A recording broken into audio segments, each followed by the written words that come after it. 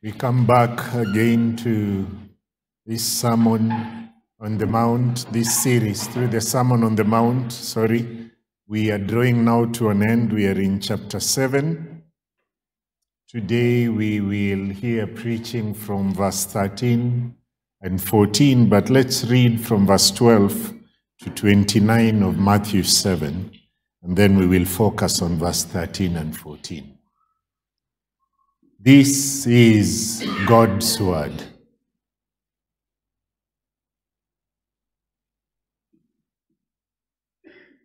So whatever you wish that others would do to you, do also to them, for this is the law and the prophets. Enter by the narrow gate, for the gate is wide and the way is easy that leads to destruction, and those who enter by it are many. For the gate is narrow, the way is hard that leads to life, and those who find it are few. Beware of false prophets, who come to you in sheep's clothing, but inwardly are ravenous wolves. You will recognize them by their fruits. Are grapes gathered from thorn bushes or figs from thistles? So every healthy tree bears good fruit, but a diseased tree bears bad fruit. A healthy tree cannot bear bad fruit, nor can a diseased tree bear good fruit. Every tree that does not bear good fruit is cut down and thrown into the fire. Thus you will recognize them by their fruits. Not everyone who says to me, Lord, Lord, will enter the kingdom of heaven, but the one who does the will of my Father who is in heaven. On that day many will say to me, Lord, Lord, did we not prophesy in your name, cast out demons in your name, and do many mighty works in your name? And then I will declare to them, I never knew you. Depart from me, you workers of lawlessness. Everyone then who hears these words of mine and does them will be like a wise man who built his house on the rock. And the rain fell, and the floods came, and the winds blew and beat on that house, but it did not fall, because it had been founded on the rock. And everyone who hears these words of mine and does not do them will be like a foolish man who built his house on the sand. And the rain fell, and the floods came, and the winds blew and beat against that house, and it fell, and great was the fall of it. And when Jesus finished these sayings, the crowds were astonished at his teaching, for he was teaching them as one who had authority and not as the scribes. That is the word of the Lord. May it please him to add his blessing to its reading, its preaching, and the hearing of it. Let's pray.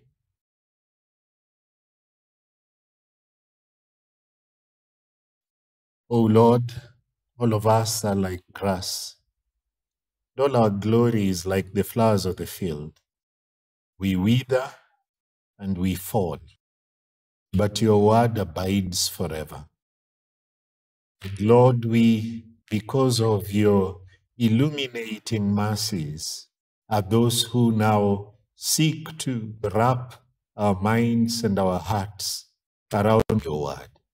Kindly grant your blessing upon the preaching and the hearing of your word, with the result, O Lord, that we would all in our hearts say, oh, how we love your law. It is our meditation all day long.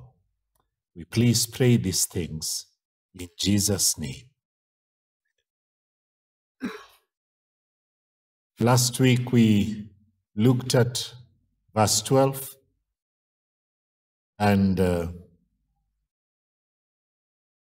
saw the golden rule and reminded ourselves that if we are people who pray, then we will mirror the love we receive from God to all other human beings. And we said that because the golden rule opens with that conjunction, so, in verse 12. So whatever you would want that others should do unto you, we were called to do unto them. And so much can be said about that portion of scripture. Hopefully we are adding obedience to our profession of belief in God's word. Hopefully now we are not leaving our pairs of socks in the middle of the floor for others to pick up after us, or on buffets behaving like there's no one coming behind us. We know better. Timekeeping is not a Western thing, it's a Christian thing. We now know better, isn't it? Because we are those who know the goodness of God to us, and we seek to do good to others. Today we come to verse 13 and 14, and my concern would be for us to make our calling and our election sure, to ask ourselves, are we true Christians or are we false Christians? Do we have legitimate faith, or is ours a fake faith, a spurious faith? Verse 13 and 14 do say, enter by the narrow gate, for the gate is wide, the way is easy that leads to destruction, and those who enter by it are many. For the gate is narrow, and the way is hard that leads to life, and those who find it are few. Dear friends, fake it till you make it is an English saying which suggests that by imitating things like confidence, and competence, and an optimistic mindset, a person can realize those qualities in their own real life and achieve the results that they seek. Results which they presently don't have, but which they pretend to have. And so this is a thing a number of people live with. Fake it till you make it. When it comes to Christianity, fake it till you make it can be very, very, very dangerous. In this concluding section of the Sermon on the Mount, the Lord is going to address us on a number of things. And the tenor here is one of caution. There is encouragement, but you receive, you sense a tenor of cautioning us. And today, especially, that is very clear. And as we look at it, I have three things I would like us to see: a command, and then a caution, and a culmination or a conclusion. Jesus is saying here in verse 13 and 14 that there are two gates. One is narrow and one is broad. He says there are two kinds of roads. One is broad and therefore easy. The other is narrow and therefore hard. Then he says there are two destinations. One called in verse 13 destruction, and the other called life. There are two groups in verse 13, the many who are on the broad road that leads to destruction, and in verse 14, the few who find the narrow road which is hard and which leads to life. And he calls us to choose the road that leads to life. He opens with verse 13, telling us, enter by the narrow gate. This kind of theme is not one that is scarce in Scripture. Moses presented choice to the nation of Israel. He said, see, I am setting before you today a blessing and a curse, life and prosperity, or death and destruction. You'd find that in Deuteronomy 11:26, Deuteronomy 30, verse 15. At the end of his long, faithful life of serving God and his people, Joshua likewise challenged Israel. And he said in Joshua 24:15, choose for yourselves this day whom you will serve. Some Israelites were interested in pagan gods of Canaan. But Joshua concluded, as for me and my household, we will serve the Lord. Our Savior, having delivered much of the Sermon on the Mount and the many sayings there, is bringing it now to a conclusion. He knows that many hard sayings, hard to the flesh, hard for the flesh to swallow, hard for flesh and blood to swallow, have proceeded from him. And so he makes it obvious to us that we are going to be faced with a twofold temptation. A twofold temptation that will push us towards neglecting his teaching. The temptation of the difficulty of the commands and the expectations of kingdom life that is patterned for us in the Sermon on the Mount. And the second temptation that would push us towards refusing to keep to the pattern in the Sermon on the Mount is the fact that few would live according to these rules. We would feel lonely. And so he opens this section in verse 13 with a command. The command is, enter by the narrow gate. Enter by the narrow gate.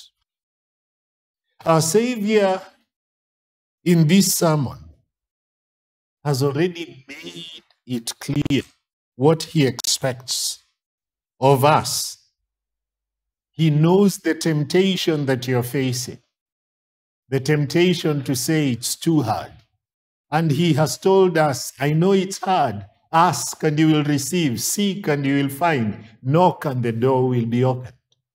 But now he is addressing another angle of difficulties. And he is telling us, enter. He is commanding you. He is commanding me. He is telling us, do not neglect these commands. Enter by the narrow gate. The matter at hand, dear friends, as he says, enter by the narrow gate, is clearly one of life and death.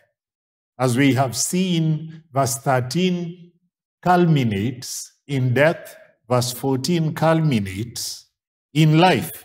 What is at stake here is good and evil. And therefore, it's a serious matter. A serious matter has been set before us as the Lord makes this command, enter by the narrow gate. This command, dear friends, is a gracious gospel invitation. It is an invitation to come to Christ and his grace and to know the embrace of God, the thrice holy God, in his kingdom. This command is an invitation to everyone. So the question must be asked, dear friend, have you personally turned to God and given your life to Jesus Christ? Have you entered by the narrow gate? The command is made not to drunks, not to people out there who are absent during this sermon. It is made to a people who are religious, a people who have been listening to the sermon, a people whom you would assume are already in the choir and don't need to be told, enter by the narrow gate. They are here listening to the Sermon on the Mount.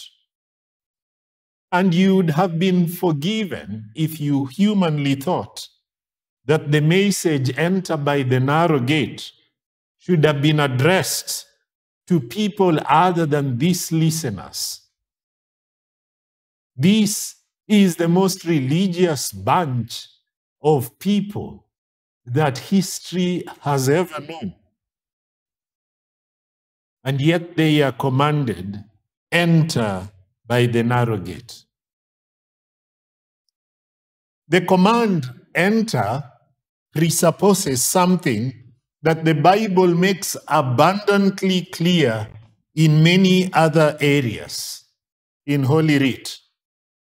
And that is the fact that you and me were born on the outside. We were all born in sin. Psalm 51 verse 5 clearly says, behold, I was brought forth in iniquity, and in sin did my mother conceive me. Psalm 58 verse 3, the wicked are estranged from the womb. From the very womb, we are estranged. We go astray from birth, speaking lies. We've been going through the book of Romans as Pastor Murungi has taught, and hopefully I don't need to belabor the point that all have sinned and fallen short of the glory of God. There is none righteous, no, not one. We entered this world on the outside of the kingdom of God. And therefore, being in church, coming from a Christian family, being a church leader, being a church member, being religious is not good enough. You must enter the narrow gate. Attending an afternoon service is not good enough if you do not enter by the narrow gate. And please notice the use of the article, the definite article there.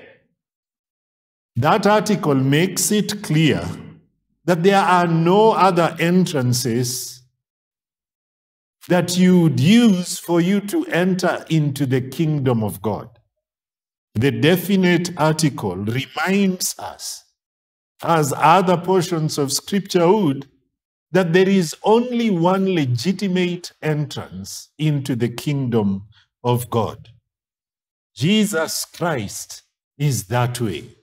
He says in John chapter 14 verse 6, I am the way, I am the truth, I am the life.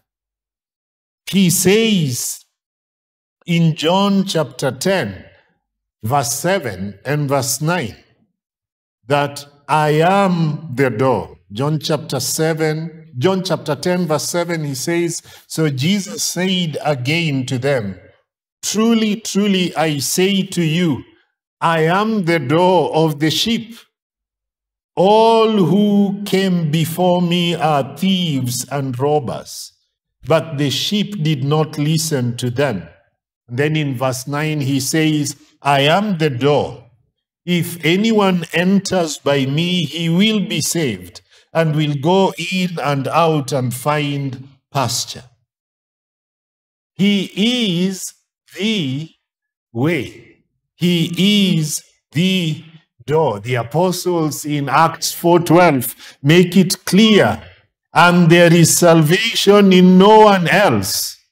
For there is no other name under heaven given among men by which we must be saved.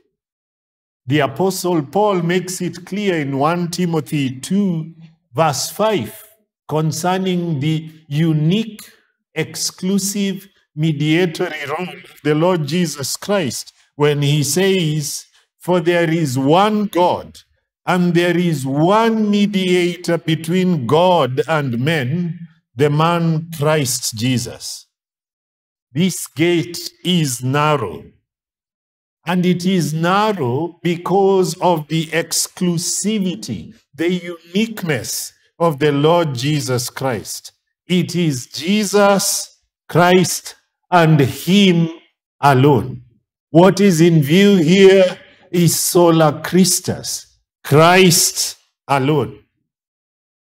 It is a narrow gate. Thank God it is not a closed gate for now. At times we only look at the narrowness and forget that narrowness means passing through it is still possible. Yes, it is like a camel going through the eye of a needle, but it is not blocked. It is a narrow gate. For you to enter, you must leave your baggage. If you are going to go through the narrow, the constricted gate, you must strip down and strip away all your self-sufficiency as you enter this gate.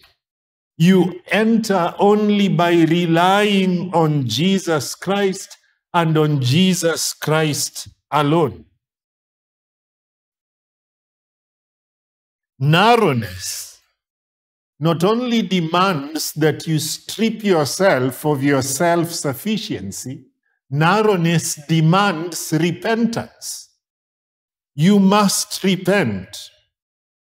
And not just repent of sin in general, but repent of particular sins. And I say this based on Scripture.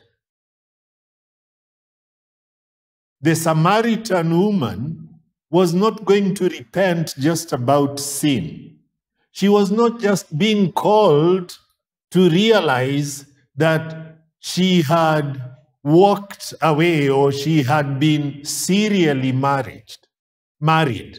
She was at that particular time being told, there is a man you have right now, and he is not your husband. The young rich ruler was not just being called upon to repent about sins in general. The Lord zooms in on his love for wealth. You must repent and believe. Believe only in the merits of the Lord Jesus Christ, his person and his work, and rely on that alone for you to be numbered amongst those who would enter through this narrow gate. Narrowness demands that you come in one person at a time. There is no group psychology here. All the hula baloo of with eyes closed and with no eyes open. And you play around with people's psyche in a group way. And all that thing that is being done today in the name of leading people to Christ forgets that this thing is not done as a group. I'm not going to call you here in front as a group. From wherever you are, the call is upon you to enter the narrow gate. You don't enter this gate as a church, as a family. You don't come to the gate saying, we are a family, we are entering. one person at a time. Narrowness demands that those who will enter will strip themselves of self-sufficiency, will strip themselves of clinging to darling sins. You can't go through this door while hanging on to your darling sins. Narrow gate demands that you strip yourself of a group mindset as you enter this gate. Enter the narrow gate is a command, I repeat, and it is a present imperative, which means it calls on us even today, to everyone here. It is a call to everyone that this command is one made to us today, means that if you are outside the kingdom, meaning you're already God's enemy, you have not had your sins forgiven, brought under the judgment that Christ has already received. If you, on top of that reality that you're already God's enemy, refuse to heed this command, then you are piling sin on top of sin. You're already God's enemy. He is commanding you to obey him. And you're saying, no, I won't enter. You're multiplying the sins that you have committed. To fail to obey this command is to trample underfoot the precious blood of Jesus Christ, and to say, I will pay for my own sins. I have enough holiness in my bank account to take care of my own sins. I have enough collateral in my business. The equity in my holiness account is sufficient for me to take care of the righteous demand that God has upon me to be perfect. Matthew 5:48, to be perfect, even as he is perfect. Dear friend, is that the case? Is that the case with you? Have you put yourself on the weighing scale of holiness on one side, and on the other side, you don't put the drunkard or the criminal or the most publicly known wrongdoer in society, and then say, I'm okay. If you compare me with this terrible chap, I'm okay. God will look at the two of us and give me a free pass into heaven. No. On the other side of the weighing scale is God. And you are on the other side. And his demand upon you for holiness is Mount Everest in its height. And you are a beggar, poor, who is unable to afford to ascend up that hill of holiness. And then he tells you, this is the way to deal with your bankruptcy. And you say, no. What you're telling God, and 1 John chapter 5, verse, I think, 12 would say, or verse 11, 1 John 5, 11 or 12 would say, God is saying, you're calling me a liar. So on top of the reality of your sinfulness, you're here telling God, you are making God a liar. Because you are refusing, you are trampling the precious blood of Jesus that was shed at his crucifixion to make this invitation here possible. To fail to obey this command is to insult the Holy Spirit of God's grace, who convicts you of the fact that God is holy, of the fact that you are a sinner, of the fact that there is a coming judgment that is inescapable. And then, having convicted you of that, he points you to Christ, who is the way, who is the gate, who is the door, who is the high tower that the righteous run to and they are safe. Are you trampling down underfoot the grace of the Holy Spirit in showing you your need to enter the gate? The command, dear friends, read it, doesn't say come close to the gate. That is not the command.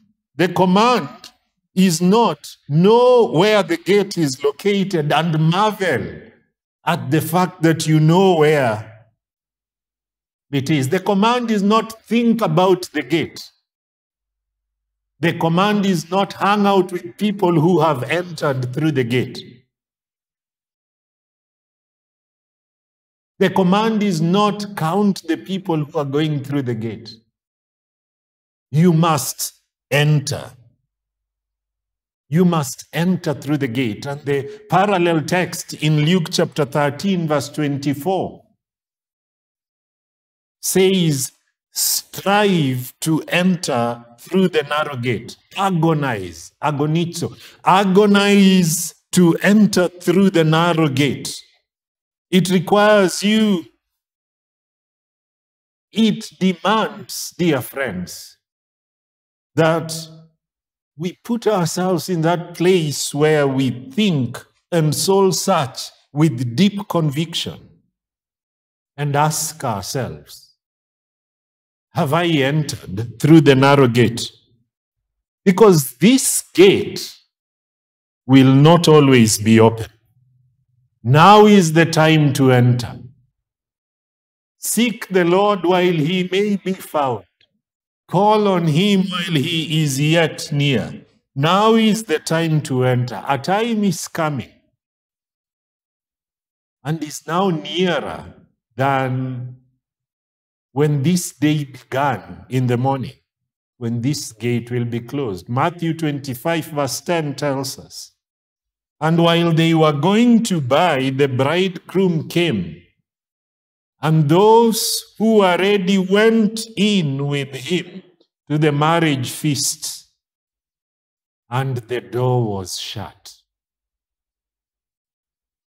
This is a command that presents only two options: obedience or disobedience. There is no demilitarized zone with regards to this command. There is no gray area.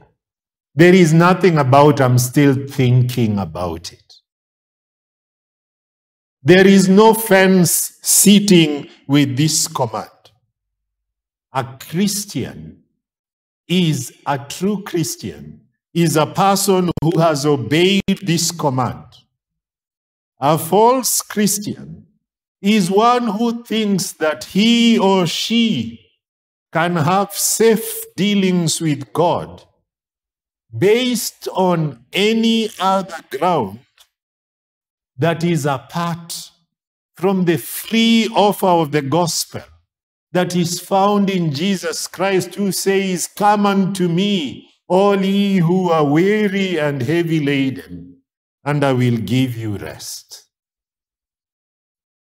So are you a true Christian or a false Christian?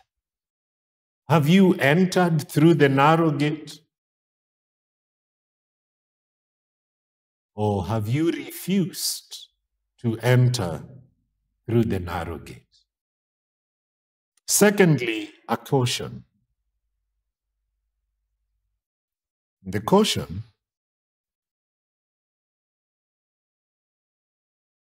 that we see here from our Lord tells us there are two entrances and there are two experiences. Beware. There is another gate next to the narrow gate. It is also open. and easy to enter into. There are those places which will have two doors next to one another or very near one another. But if you enter the wrong door, you end up in a totally different destination from the one that you initially wanted to go to. Think about the airport. Those doors may be near one another, but if you enter one that deals with domestic flights while your intention was to make an international flight, you will end up somewhere near my village instead of going where you initially intended to go. The Lord is addressing this to a most religious group of people. The Pharisees, the scribes, people who are following him are here. The gate is wide.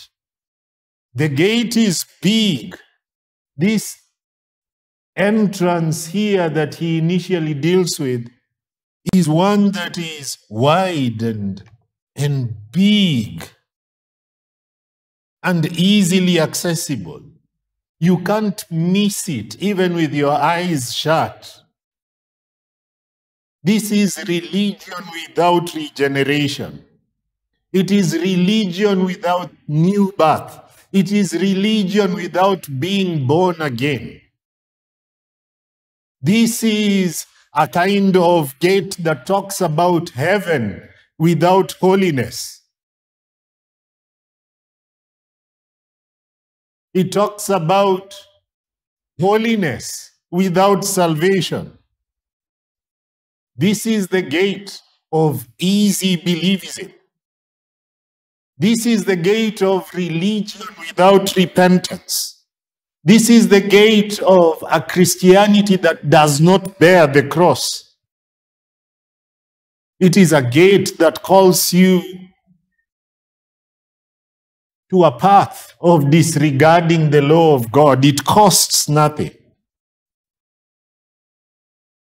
It is that type of religion that just tells you, lift up your hand and repeat the prayer after me, sign the card, and you are instantly a church member, and we will assure you that your name is written in the Lamb's Book of Life. People enter through this entrance called the wide gate, and the easy way thinking they are going to heaven. They only wake up in hell. And such people who enter this wide gate and easy way know the talk. They have the passwords. Praise the Lord. Bwana asifiwe. You've heard it. And yet there is no fruit that is in keeping with repentance or salvation. They know the talk. They are religious. They are stated there in verse 21. Lord, Lord, didn't they say? Will they not say, we preached in your name. We prophesied in your name. We cast out demons in your name. They have deceived themselves that they are hearing God speak to them. They have deceived themselves that they are working for God. And they will wake up one day to hear those painful words, irreversible in their consequence. Depart from me, for I never knew you. These self-deceived prophets and exorcists are on a path to destruction. In verse 23, we saw those painful words, I never knew you. The names of those who go through this broad gate are not found written in the Lamb's Book of Life. Sadly, very sadly, many enter by that gate. Many go through the broad gate, Many have gone through this broad gate, this wide gate, and they are on this easy path that leads to destruction. This path is leading them towards the bowels of hell. The gate to life, dear friends, is clearly stated there as narrow. And the way is hard. And then instead of comparing those who enter it, what is the parallel there is those who find it. It's not just one you enter into with your eyes wide shut. This is one that you've got to find.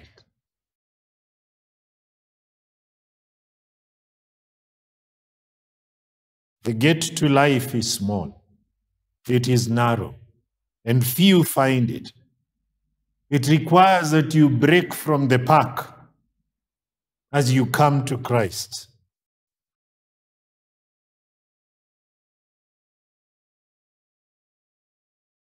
The Lord here is telling us, don't be afraid of the crowd. And don't be afraid of the challenging. The second point there is experiences. Don't be afraid of that.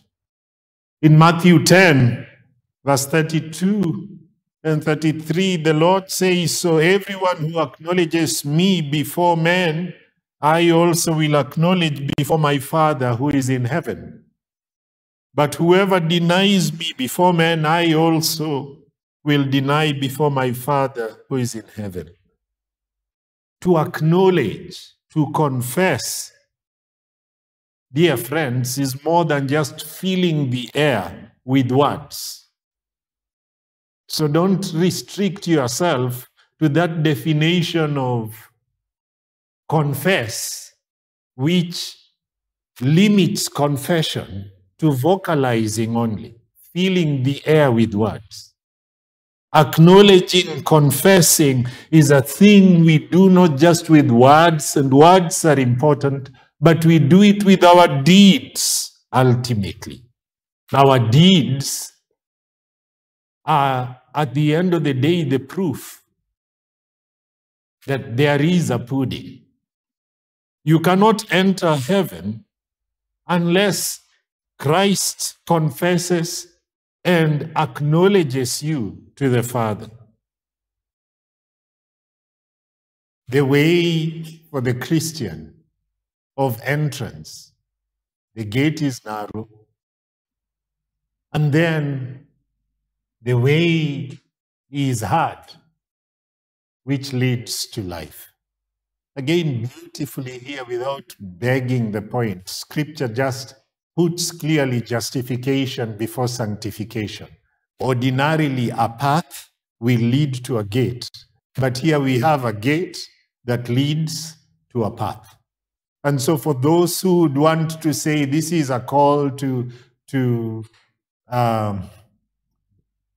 making yourself acceptable to God because of works, they have missed the point. We started with entering through Christ before we landed on the road.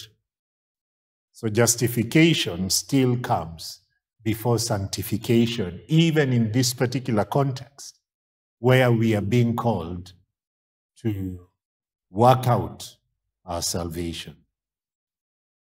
What are you afraid of? What are you afraid of? The narrowness of the gate? The hardness of the way? The loneliness of your journey? What are we afraid of as a church? Because there is a sense in which this also does speak to us. What are we afraid of? What would push us towards being embarrassed about our Lord and Savior Jesus Christ, who's only done us good, and cause us to backslide into that direction where we begin doing things that others do, sinful things that churches, congregations do as they gather in the name of the Lord? Is it the hardness, the difficulty of the road? Is it that there is peer pressure and we want to look the part, we want to appear like we are with it? And so we begin twisting things, and these things need to be said because leadership changes. Today we are here, tomorrow, who knows? We are finite as leaders. We may be out of here, gone to be with the Lord. And you, seated there, may end up being the leader here. Will this church backslide into that broad way that leads to destruction because we want to look like everyone else? How about our choices at home?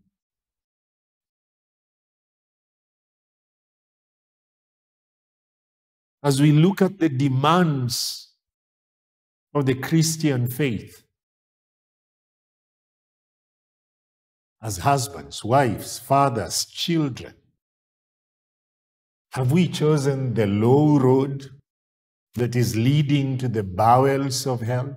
Are we embarrassed of Christ so that we want to look vogue and fashionable and trendy by going with everyone else?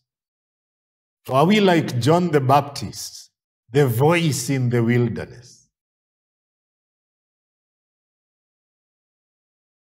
Have we come to that place where with Paul we are saying, for to me to live is Christ? Philippians 1:21. For to me to live is Christ. And because to live is Christ, I know to die is gain. You cannot have other rival loves and enter through this narrow gate, dear friends. Matthew 16:24-26. Then Jesus told his disciples, notice the universality. If anyone, none is exempted, if anyone would come after me, let him deny himself and take up his cross and follow me. For whoever would save his life will lose it. But whoever loses his life for my sake will find it. For what will it profit a man if he gains the whole world and forfeits his soul? What shall a man give in return for his soul? Small gate or narrow gate leading to narrow path? Therefore,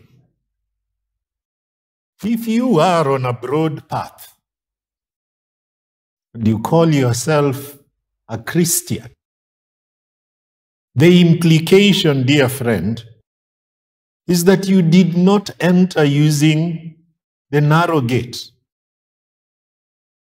If for you there are no commandments, there are no 10 commandments, I am not bound, restricted by the 10 commandments, and you say, I am a Christian, you are on that broad path, calling yourself a Christian, and there is no law of God demanding you to demonstrate your salvation by keeping the commands, then you may have deceived yourself, thinking you have entered using the narrow gate. The fact that you are on that wide path could be an indicator that you entered using the wide gate. How about doctrines? The truths of Scripture. Doctrine divides.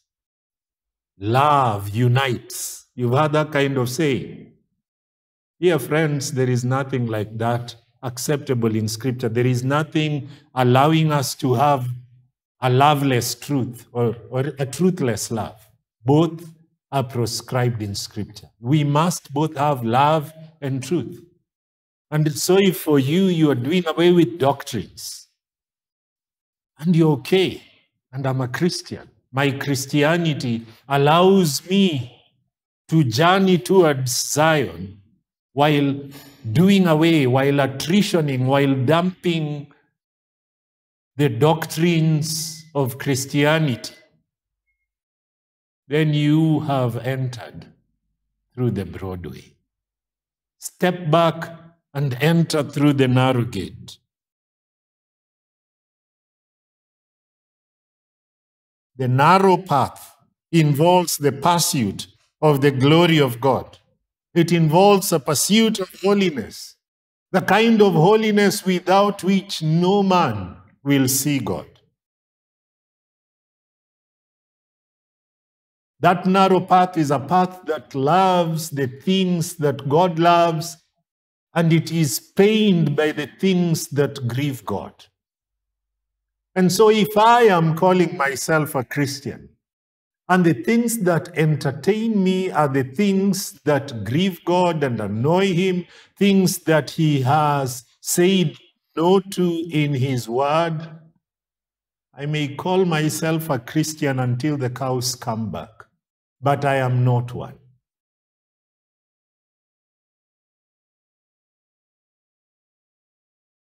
This gate is as easily entered into, so be careful. Let us be careful. Peter calls us to ensure we make our salvation, our calling and election sure. We thank God that the gate is narrow. It is blocked.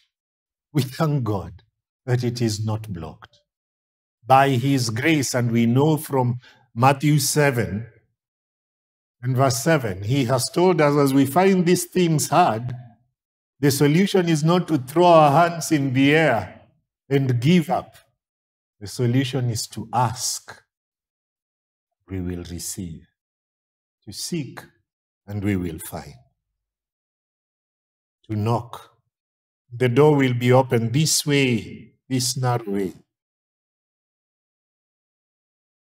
Must be one that we get into. Self must be denied.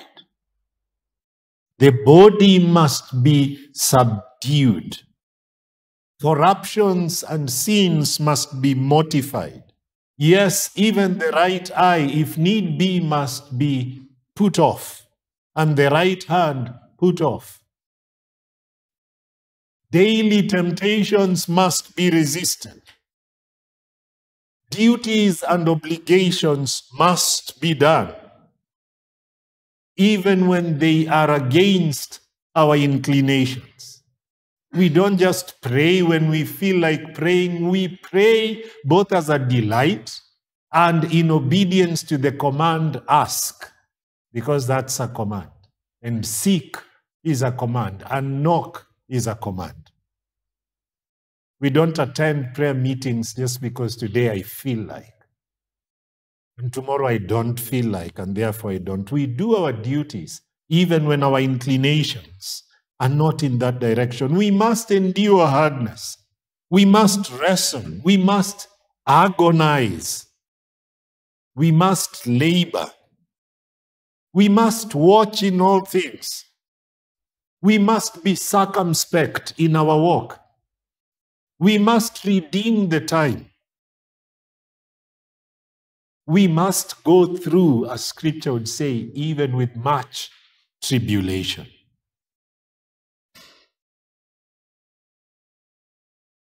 The experiences of loneliness notwithstanding, we must do this.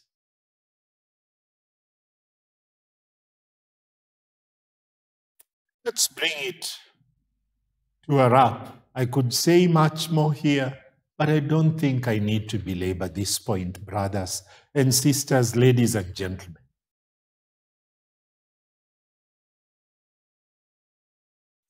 Look at the culmination, a twofold culmination.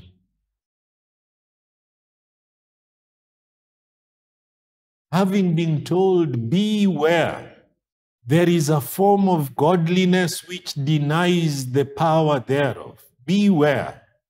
Do not be one who says, Lord, Lord, and yet persists in lawlessness. Beware. If you do not put to death the deeds of the flesh, by the aid of the Holy Spirit you will die. But if by the aid of the Holy Spirit you put to death the deeds of the flesh, you will live. Having listened to the Lord there, having heard him say, the narrow gate is more than an application paper, an application form to join Trinity Baptist Church or whatever other church. The narrow gate is much more than paperwork in heaven, where you are written in the Lamb's Book of Life as one whose sins are pardoned. Having been told that true Christians are not just those who have been removed from hell, and that is a very glorious thing, but they are those who are indwelt by God and therefore live holy lives. The new birth is God indwelling us, becoming our King, making us instruments of righteousness. Having been told that, the Lord encourages and at the same time warns us. He says there are two ends, destruction and life. And there is an eschatological flavor here, which is even clearer in the book of Luke, the parallel verse in Luke. Luke 13, I'll read verse 22. Onwards he says, he went on his way through towns and villages, teaching and journeying toward Jerusalem. And someone said to him, Lord, will those who are saved be few? And you can imagine that question. The Lord is doing ministry, and not many are truly following him. Will we remain few? Will those who are saved be few? And he said to them, strive, agonize to enter through the narrow door.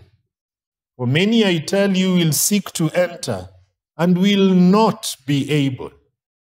When once the master of the house has risen and shut the door, and you begin to stand outside and to knock at the door, saying, Lord, open to us, then he will answer you, I do not know where you come from. Then you will begin to say, we ate and drank in your presence, and you taught in our streets. But he will say, I tell you, I do not know where you come from. Depart from me, all you workers of evil. In that place, now you see the eschatological reality, the end time reality. In that place, the outside, there will be weeping and gnashing of teeth. When you see Abraham and Isaac and Jacob and all the prophets in the kingdom of God, but you yourselves cast out. He is saying hell will be so painful when one from hell looks at the people inside, and you know for a fact what they did to enter into the kingdom is what I refused to do. As you see Abraham and Isaac and Jacob and all the prophets, then there would be weeping and gnashing of teeth. May the Lord be merciful to protect all of us who are here from that pain that will be a fruit of a false hope. If we are building a skyscraper that will grow from here to eternity, we must ensure we do it on a foundation that is stable. Let us not build our skyscrapers on a false foundation. The narrow path leads to the green pastures and the still waters of eternal life. Outside this narrow path, which leads to life, we can just say one is a spiritual zombie, a walking spiritual zombie. There is no life inside the rejecter of the narrow path and the hard way that leads to life. We have eternal life the moment we enter through the narrow gate. Whoever believes has eternal life.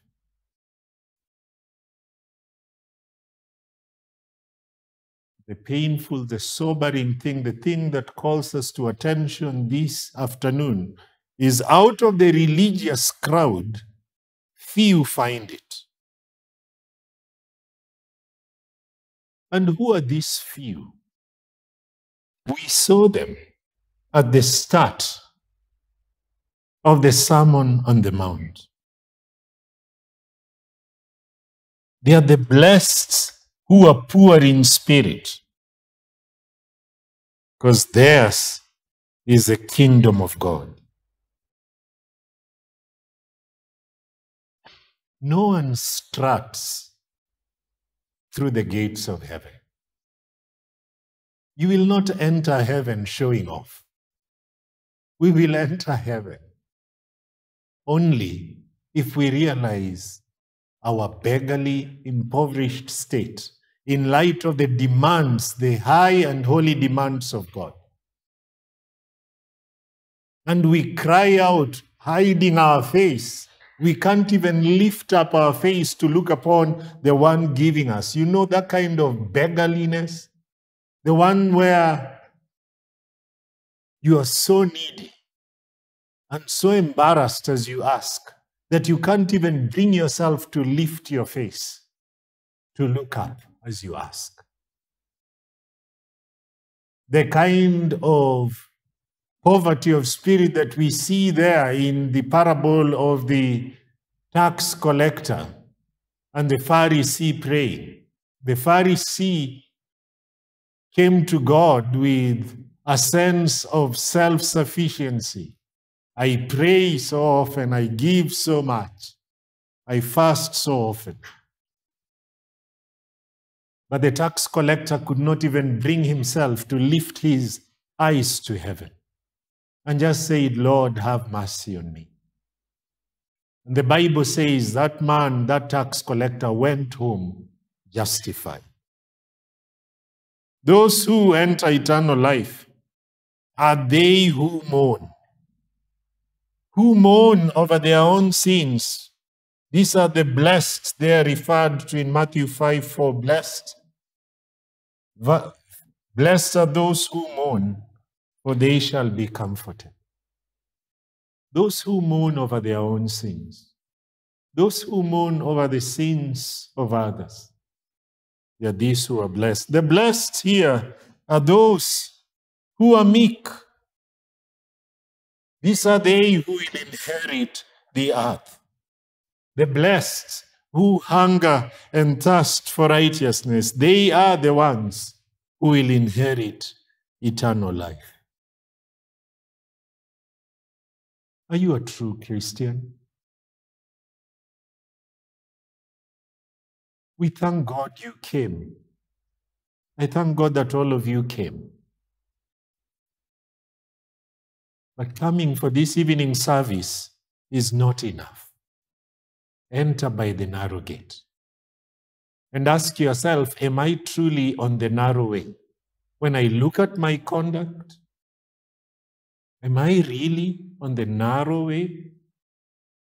If I'm on the broad way, am I not deceiving myself that somehow I entered through a narrow gate, which ended up in a broad way, which will still end up in life? Are you changing God's word? Do you know better than Him? Why would you refuse to enter by the narrow way? Because of loneliness? Surely, is it not better to enter life with a few than to go to destruction with a great company? Or do you prefer it the other way? We are going to destruction, but at least we are many. Fully not. Are you saying I'm willing to go to hell because I'm not willing to lose company? I'm not willing to lose status.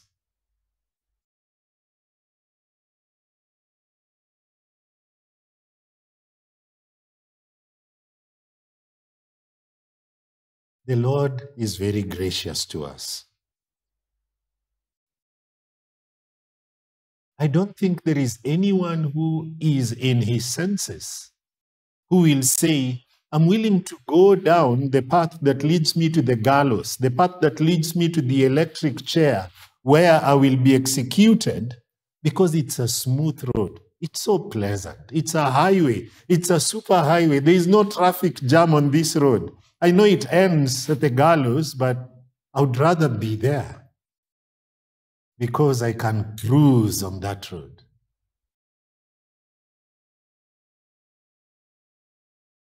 I think, on the other hand, we would prefer